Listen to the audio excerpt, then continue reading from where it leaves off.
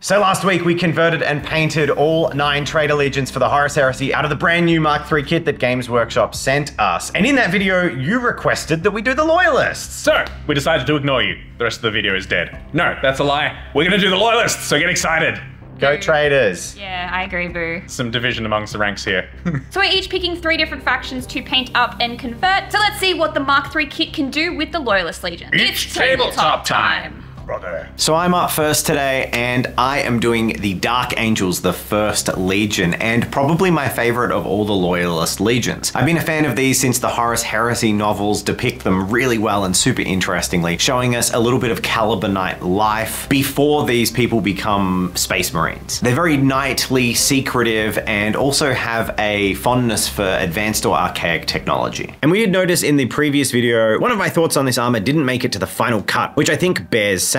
While I do overall quite like this Mark III iron armor upgrade, especially for the scale and level of detail, the one thing that makes me sad about it is the design changes on the backs of the legs. I think this is a lot more bland and boring than the very iconic Mark III used to be. I can only hope this is so that when they do Mark II in plastic, the 2 armor patterns are distinguished by these differences, and Mark II has those heavy ridged plates on the back of the legs. So Mark III is a natural fit for the very knightly, heavy studded plates of armor, and the obvious rivets all over it just give it a more medieval feel. Also, the faceplate or grille of the helmet is quite reminiscent of a medieval great helm. To really make my Dark Angel feel like a Dark Angel, I cut the spike off the top of the helmet and rounded it off, making it look even more reminiscent of a knight's helmet. Then I gave him a piece of Dark Angel specific war gear. This is the Plasma Repeater. Now personally, I don't like fielding weapons that have a different name and different rules but look the same as another piece, so I always kit bash. In this instance, what I've done is I've added on a flame canister to the back of the plasma gun and used 2 of the vambraces from the Mark III kit to create a sort of armored cowl that I think looks a bit odd here, but when painted up should look super Dark Angels. The idea here is this is like a supercharged rapid fire short range plasma gun, so it needs some extra heat shields and also sort of like a plasma injector on the back of it. These simple conversions I can get ready to paint. So I finished converting my little Dark Angel, but as so often happens, we're out of Chaos Black spray. But thankfully airbrushes are often the solution. And we actually got sent a couple of airbrushes by a company called Neo Echo, and we're gonna try them out, see if they're any good. We don't know. So we'll put some links down in the description, and if you like them, you can go check them out. If not,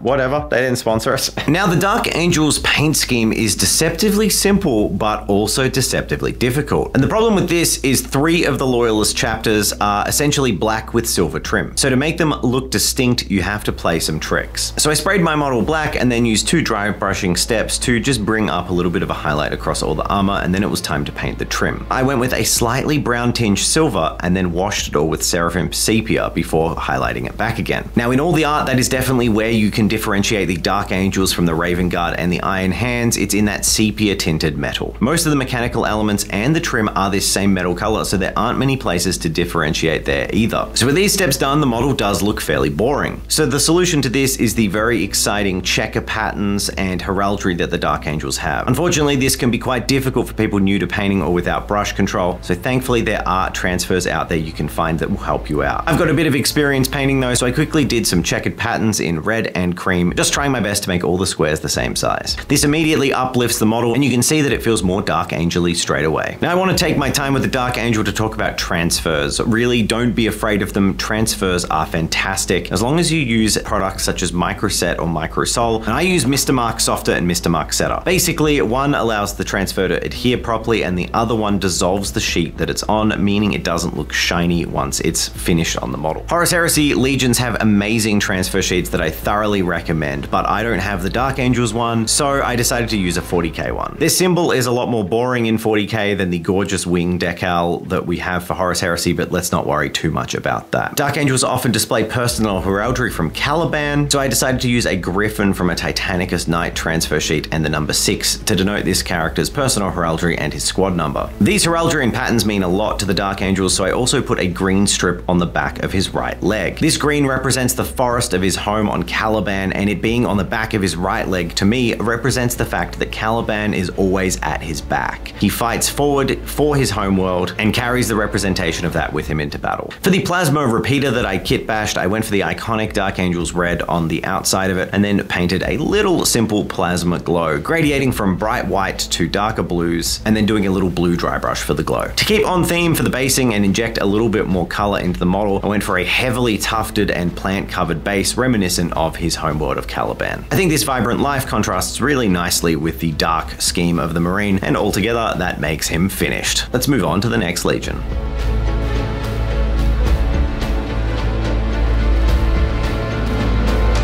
Okay, my first Legion is going to be the 5th Legion, the White Scars, known for their lightning strikes and rapid mobility, and also running ahead of their supply lines, much to the dismay of their human logisticians. But that's beside the point. They are super cool and have a real emphasis on getting around fast. So, naturally, the big, clunky Mark III heavy armor doesn't really immediately sound like it would be a good fit to the White Scars.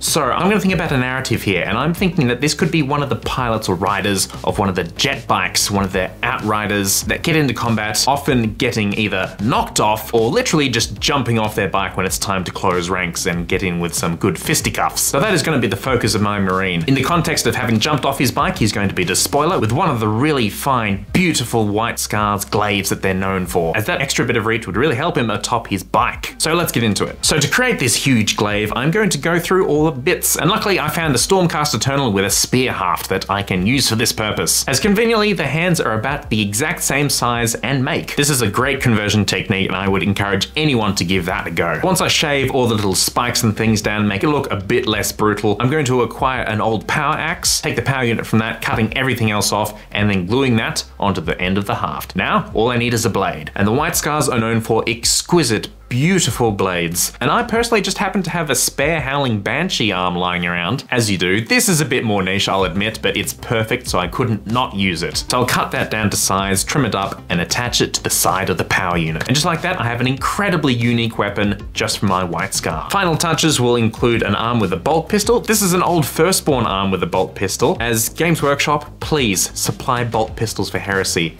in not just the upgrade sprue for the despoilers. Like, we just need more bolt pistols. And then for a final garnish, the top knot from one of the old Chaos Space Marine heads. I'll just clip that right off and apply it exactly where the spike was on the Mark III armor.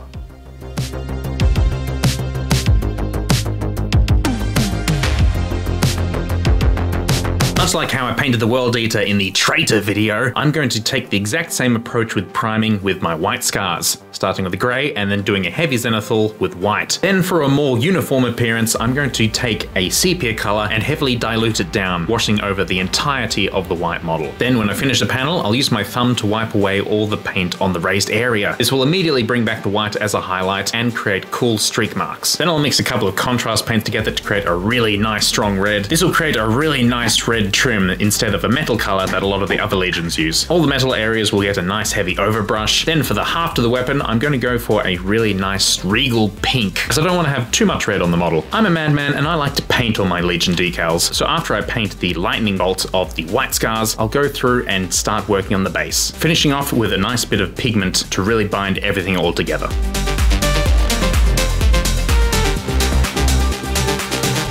So for my first Horus Heresy Loyalist paint job, I'm doing the 6th Legion, the Space Wolves. Known as the executioners of the Horus Heresy, they were a fearsome foe to anyone who tried to stand up against them. Their distinct look takes inspiration from Nordic and Viking culture, making them very distinct in battle, favoring close combat assaults and brutal tactics to help them beat their foes. It should be mentioned that Space Wolves actually despised Psykers and favored rune priests instead, which are basically Psykers. Hypocrites! Madness did nothing wrong! So for all of the converting that we've done today for this project, we had the Horus Heresy Loyalist book, so I was able to reference this and get some ideas of what I wanted to include in my conversion. When it came to the Space Wolves, I didn't need to do too much in order to convert them into one, but there were a couple of things I wanted to add. I noticed that the Space Wolves have a lot of runic styling to them. I also think that the Mark III armor works really well for the Space Wolves because it was stronger, so that kind of makes them more tanky and more ferocious. So for my Space Wolves guy, I wanted to add an axe and a shield. So for my conversion, I found this Puppets War shield that I thought could look really cool. I thought this looked really themey and could be a really cool inclusion. I also opted to give him a bear head, but not a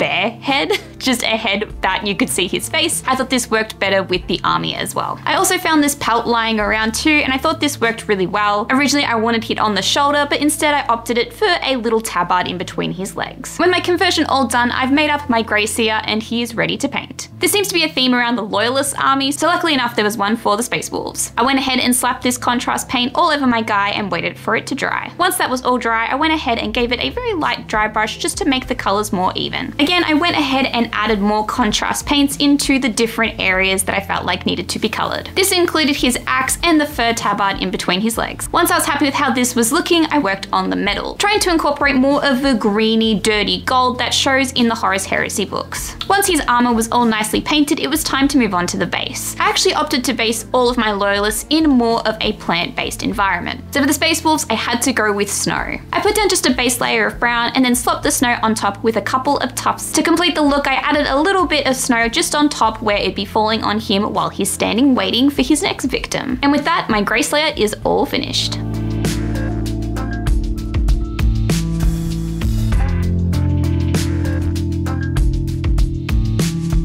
Time for the 7th Legion, the Imperial Fists.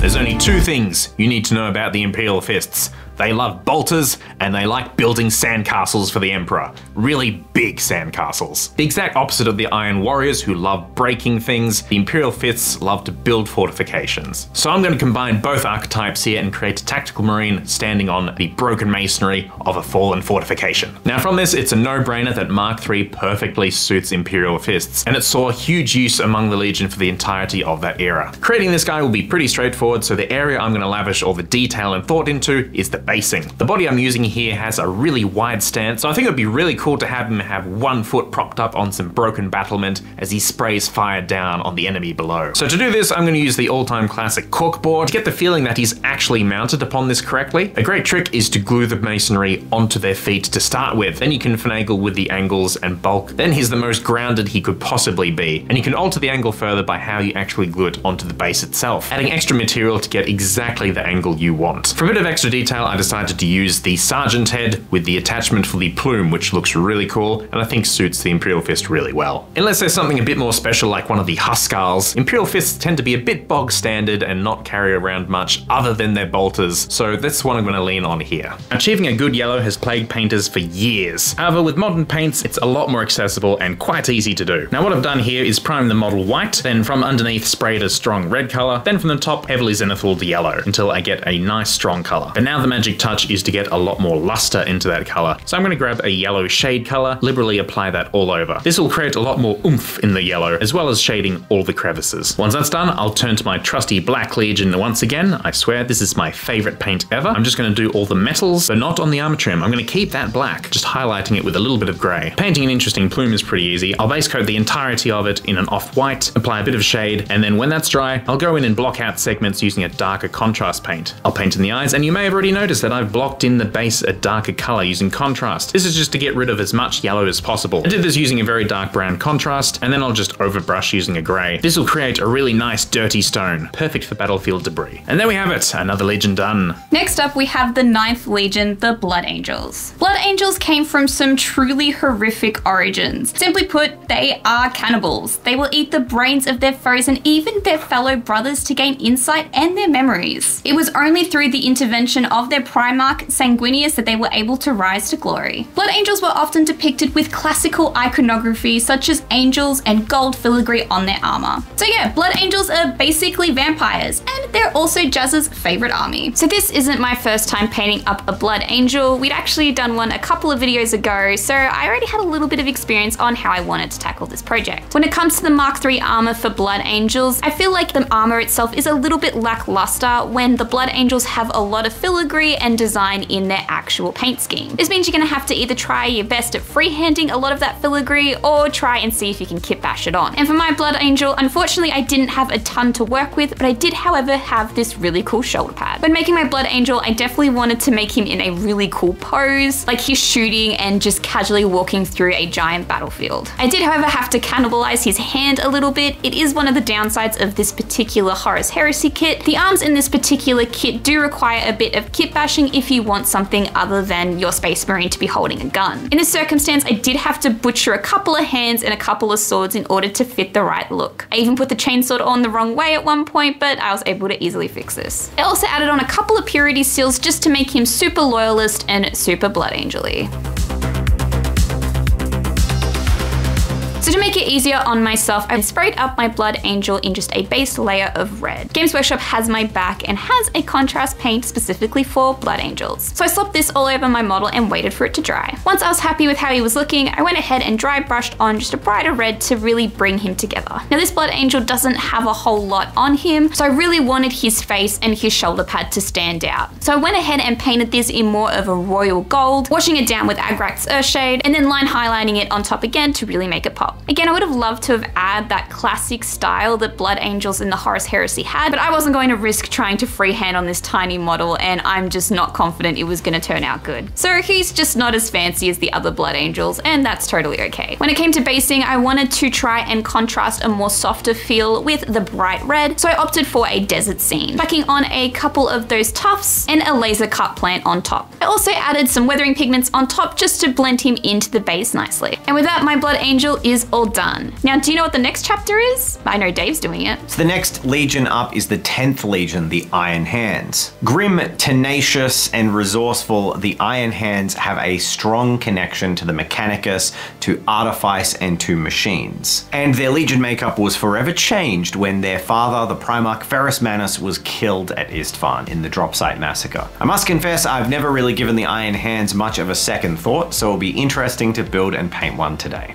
Now the Iron Hands are another Legion where Mark III Iron Armor is a super good fit. The Iron Hands have this really industrial feel and close ties to the Mechanicum, and these heavy, thick bonded plate armor pieces seem to suit that very nicely. They also fought in big ranks with heavy sieged weaponry as a little bit of a mirror to the Iron Warriors, and they're known for their resilience. All of these are characterized fantastically by Mark III. Originally I wanted to make a Breacher, but one of my complaints with this kit is the number of arms that you have and their specific sculpting makes it almost impossible to have them as anything but two-handed weapon holders. There's one arm for a sergeant on the left arm that you can use to hold a pistol, and it is only in one quite limited pose. So I tried to make an Iron Hands suitable Breacher shield out of the lid from a chest from Necromunda. It would have been the perfect size, but unfortunately I couldn't find an arm that would fit it and make it look right. So instead I returned to a Tactical Marine and decided to give him the Vox, as well as a bare head with cybernetic enhancements to feel like an Iron Hand.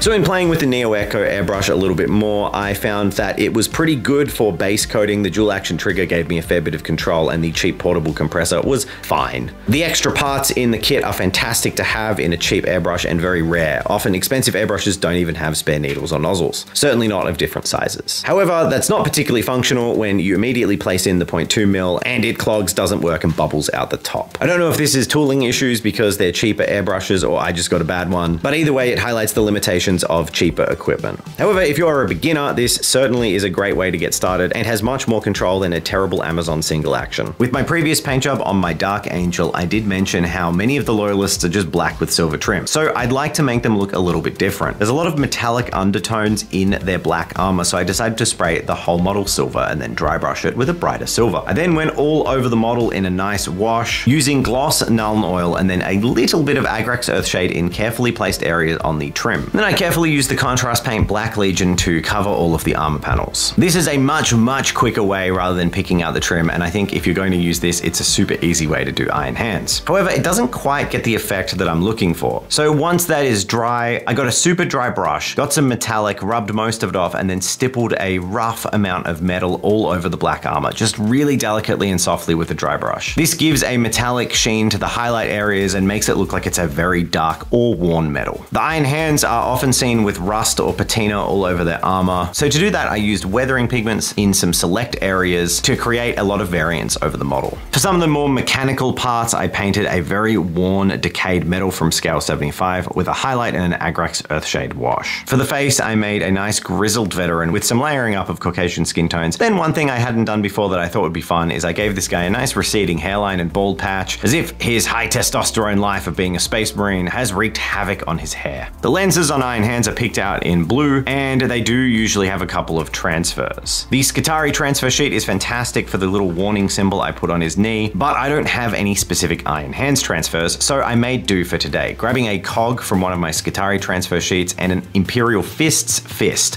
which I then painted over slightly to turn it into an Iron Hand. You could say I unclenched the Imperial Fist to create the Iron Hand. With these done, a nice desolate dark base with a few bits of plant life is the perfect match for our grim demeanored Iron Hands. This is a super easy paint job, and I think really stands out due to the weathering despite being quite simple in colors.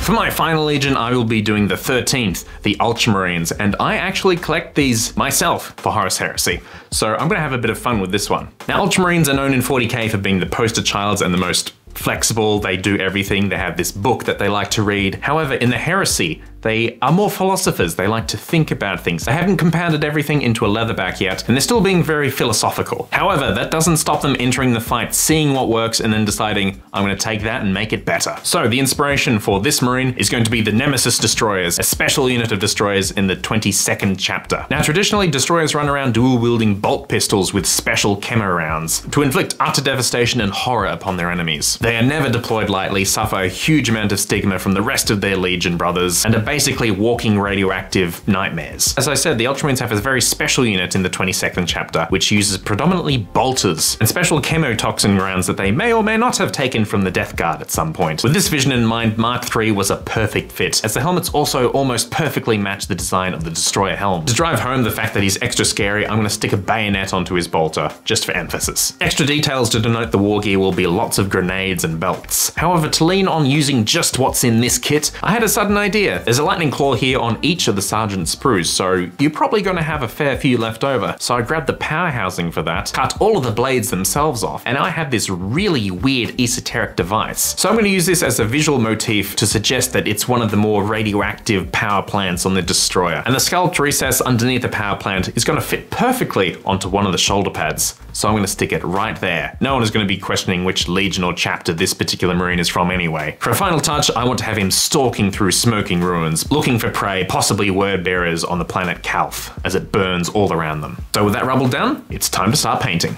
For my Ultramarine, I'm going to paint him entirely blue all over, nothing fancy here. Then I'll make a mix of blue and black contrast paints, dilute it down liberally, and put that over the entire model. Then I'll start blocking in everything, and you guessed it, with Black Legion. Then once I've finished all the normal areas, I'll keep going with the black, marking in all the areas that denote him as a destroyer. However, I'll probably retain a lot more blue just to mark him out as an Ultramarine. I'm going to do the face, the chest, and a few lines across different parts of the armor. Then it's onto the metals, overbrushing the silver, and then making a very cold gold. This is a trick I picked up recently by mixing gold with a dark blue color. I'll then highlight that with a normal gold highlight the blues and the blacks. For extra detail, I'll paint some of the visible rounds in the bolter with a green contrast to mark them out as scary ammunition. Then finally, I'll sketch in the Ultramarine symbol on one shoulder and give the base a grey dry brush, creating that rubble effect I'm looking for. And there we have it, my Ultramarine destroyer is finished. My final Marine today will be from the 18th Legion. That's the Salamanders. Coming from a volcanic world, the Salamanders have a close affinity with high quality artifice and also fire. Burning things. Lots of fiery, burny things. Their armor's this really cool green and they have lots of flame patterns on them, which will be really fun to paint and make. But they, much like many of the Loyalist Legions, are characterized by the amount of suffering they went through at the Dropsite Massacre. Salamanders also have a reputation for being basically some of the friendliest, nicest dudes out of all the Space Marines, and I've always thought that's cool. They go out of their way to protect civilians and avoid casualties of innocence, and they're pretty upright, good people, which is very rare for Space Marines. I definitely feel like I lucked out today, getting 3 legions for which iron armor seems perfect. The Salamanders' heavy armored appearance, covered in leathers, scales, and also their fondness for flame and melter weapons makes iron armor once again quite an iconic choice for them. When it comes to Salamanders, the main thing I wanted to do is make sure he had a flamethrower, because that would be, well,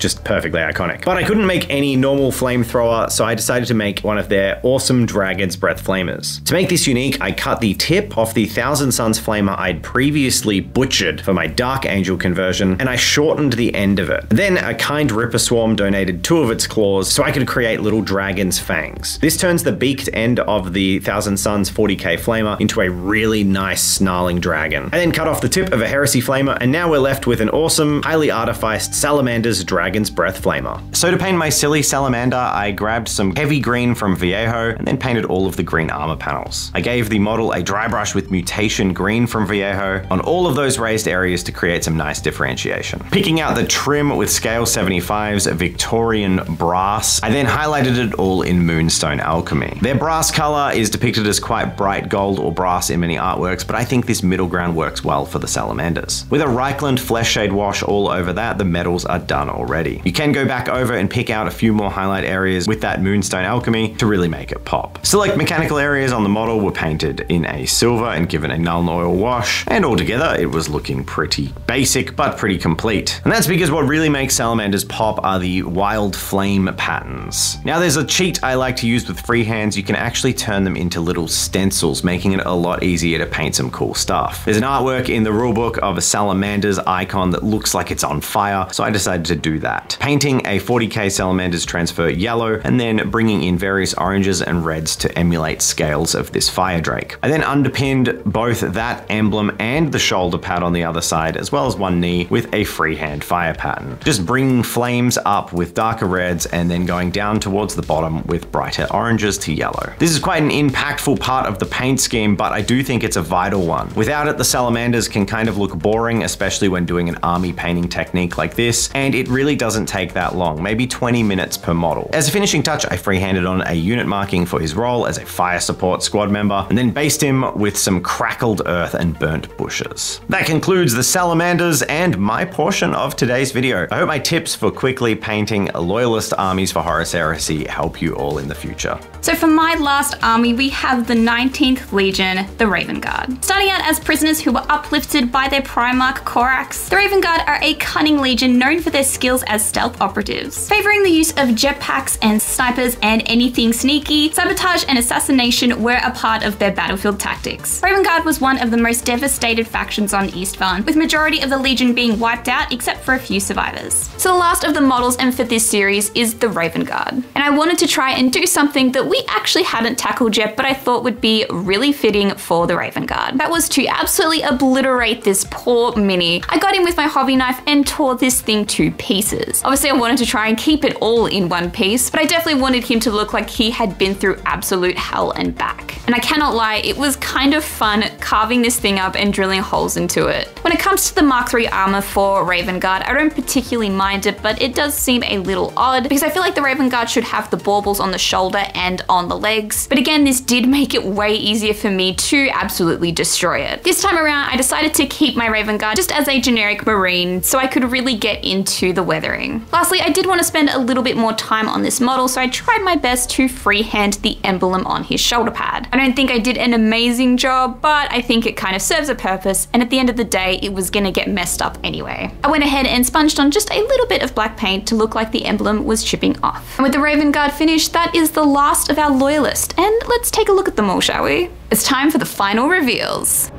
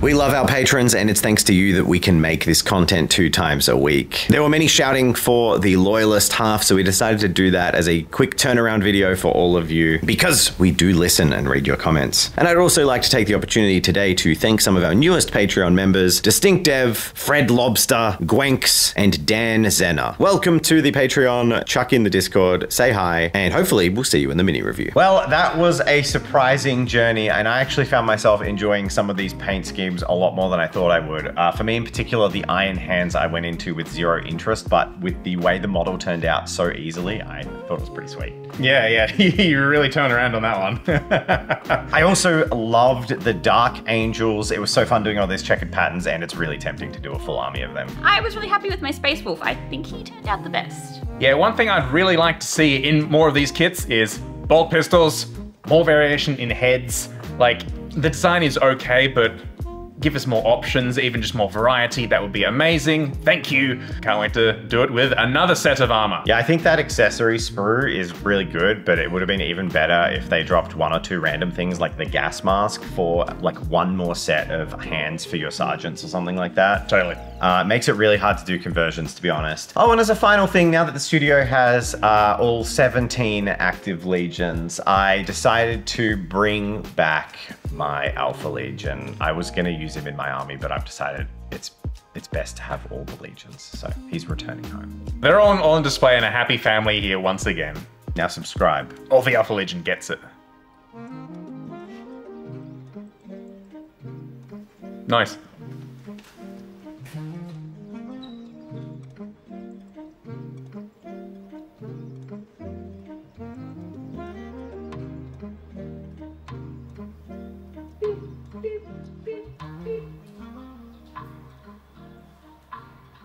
You can press stop anytime you want.